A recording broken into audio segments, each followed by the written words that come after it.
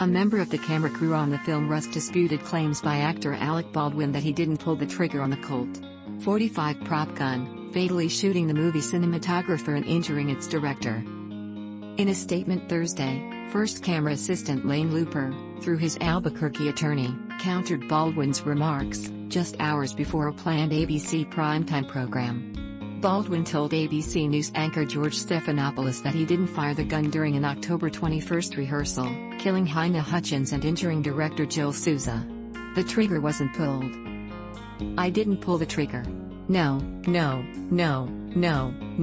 Baldwin told Stephanopoulos in a clip from Alec Baldwin Unscripted. "I would never point a gun at anyone and pull the trigger at them. Never." Although he was not on the set the day of the shooting, Looper, through his attorney, Jacob G. Vigil, said Baldwin's claims didn't add up. Guns don't just go off.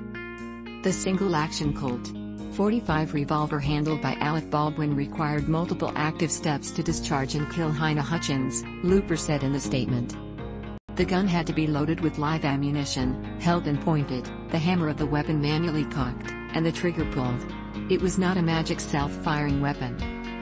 The dispute comes amid a law enforcement investigation by the Santa Fe County Sheriff's Office, an FBI analysis of the weapons and ammunition involved in the shooting, and two civil lawsuits brought by two other members of the Rust crew who alleged that lax safety protocols by producers, including. The Santa Fe County Sheriff's Office has been scrutinizing the actions of Baldwin as well as Assistant Director David Halls and the 24-year-old armorer, Hannah Gutierrez Reed, as part of its investigation into Hutchins' death.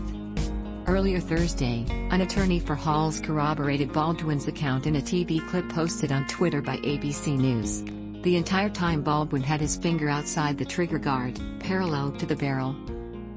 "Halls told me since day one that he thought it was a misfire," Halls' attorney, Lisa Torrico, told ABC News.